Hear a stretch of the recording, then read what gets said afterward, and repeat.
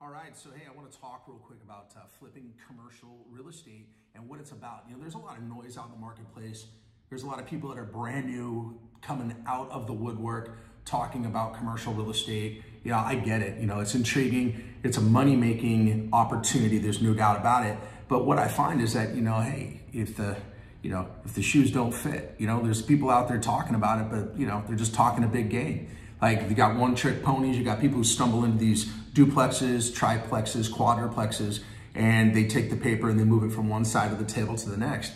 But you got to be careful on who you actually learn from, because if you're out there and you're learning commercial real estate from someone who only has a few years experience in the business, or, like I said, if the shoe doesn't fit, like if they're not actually doing the business with creative strategies, but they're just talking about, where do you think they heard it from?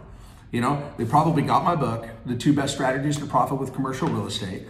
More than likely, they're out there, they're trying to teach, they're trying to do good. That's fine. That's fine that they're trying to teach and help people. But the fact is, if they have not had true success, experienced some failure along the way, because hey, this is a big business. This is a big business. And you got to be careful when you do this business. It's caveat emptor, buyer beware. You stumble into the wrong deal, you get the wrong terms, you don't tie it up for the right price point, and then you find yourself in a world of just a world of hurt. Maybe you can't even get out of the deal. I've seen people get stuck in deals with commercial real estate. So with commercial flipping, it's super important. It's super important to be able to get the right terms. And there's some things that you need to know before you ever want to determine if you're going to want to know anything else. Like first and foremost, like what's the best offer that they ever turned down? If you want to flip a deal, you need to get it for the right price. You need to move that deal forward and have enough meat on the bone for the next person. You got to make sure that not only do you have the right price point, but that you sweeten the deal by getting the right terms. You got to get terms when you want to go ahead and wholesale commercial deals.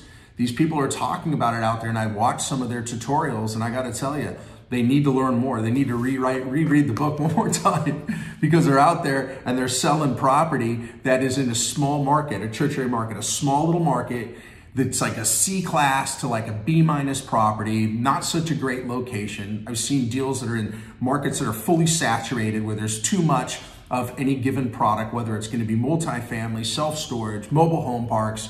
I got people coming to me in multiple directions saying, Terry, can you push this to your Commercials Buyers Club? Can you talk about this on the Wealth by Design podcast? Can you help me vet my potential buyers to make sure that they actually have the money to close and they don't have to go through a committee and have to try to get a loan? And then all of a sudden you drain your due diligence timeline, and then you're sitting back and you're saying to yourself, well, why wasn't I able to wholesale the deal? Well, there wasn't enough time to wholesale it. You couldn't actually move fast enough to find the buyer, actually marry the two together, and close and receive that wire transfer for 6 figures plus. I mean, heck, 2 weeks ago, we received a wire transfer for $102,000. That's time-stamped wire transfer, $102,000 on a project that's out in Arkansas that we never stepped foot on, right? We barely did any due diligence on it. We did just enough to know that it warrants somebody to get in there and put their best foot forward to make sure they know exactly what they're buying. We put that responsibility on the end buyer. It's not our responsibility. We get the right terms. This one had a 36-month seller finance deal, right? Talk about flipping commercial, right? This one had a 36-month seller finance note in place at 4% interest. We looked at exactly what the debt service would look like. We went to bankrate.com. We put in 4% on an interest-only calculator. It kicked out the number. Well, we knew exactly our buy price and where that actual seller finance price is going to be. We tied it up for $750. We sold it for $850. I had a $2,000 earnest money deposit in play. The seller carried $650 at 4% interest. The project was bringing in on the net income enough money to actually net the end buyer $5,300 in change every single month right out of the gate. Talk about sweet terms. That's a pretty easy deal to wholesale. And we had it only for a couple of weeks. never stepped foot on the property, and we took a Hyundai and run. That's what it was, man. We took $100,000 and ran, took a Hyundai and run. That's exactly what went on. And you know, here's another fact. We got 3 other projects that are in the pipe right now. One that's scheduled to yield a little over 400,000, one on the smaller end that's only 90,000, and then a third that's on the table right now. You could take advantage of this opportunity at commercialbuyersclub.com, and you could see it. It's sitting right there if it's not gone already, right? And that's a project that's a 121 unit and 11 car spaces, and that's located out in Madison, Alabama. Wonderful property. It's all about the backstory.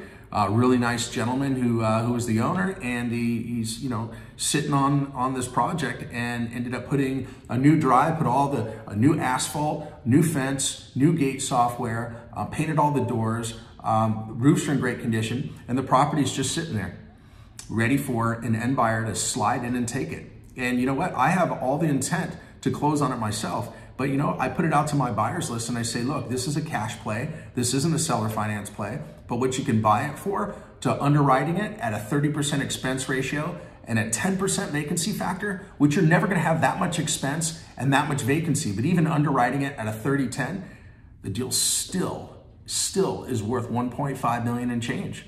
And here, we got the deal and it's on the market right now for $850. So somebody can step in at $850 and make themselves, over 600 grand on the deal. And that's leaving enough meat on the bone for the next person to make it exciting when you're flipping commercial real estate. You can't go and try to flip commercial real estate when there's no meat on the bone. You can't look at a project that's sitting at 100% occupancy and there's no upside. We realize upside from the vacancy factor. And when there's vacant property that's underperforming due to under market rents, and you can lower your expenses, cancel out that on-site manager that's not needed, because we can modernize and automate self-storage facilities. Or when it comes to multifamily, we don't have to give an apartment to an on-site manager. It's not needed. There's ways to go ahead and automate the process to lower your actual expenses, adding more to your bottom line. And we explain this. Obviously, I'm a teacher, trainer, mentor, coach, but I explain this to the end buyer, and it's all about educating the person that's potentially buying the property so they understand what their exit strategy is. And if they can achieve a certain number, then they're not buying these properties on a cap rate because they're underperforming. They're actually buying the property on its as-is net income, but it's all about the spread. It's about what they lock it in for to what it's going to be worth at its highest and best use. And if these folks can actually realize enough upside, like 850 to 1.5 million, you're just not going to find that out there on LoopNet. You're not going to find it out on Crexy for the self-storage, or selfstorages.com, or mobilehomeparkstore.com, or just any of these websites. You're not just going to stumble into a deal. You got to actually make lemonade from lemons. And that's exactly the way I do it when I flip commercial property. So there's a lot of people out there training, mentoring, showing people what's going on in the marketplace of commercial real estate and flipping commercial. But if they can't show you a time-stamped wire transfer that's just a couple weeks old, and we do this all the time, every single month, baby, it's like clockwork. And if you cannot show that to that person that you're gonna be teaching and training, then you should not be a mentor. You should not be a coach. And you guys shouldn't be learning from those people that cannot show and furnish this information. Because again, nothing's worse than learning from a broke person. Because look, if you're looking to duplicate success, you definitely want to duplicate it and be broke.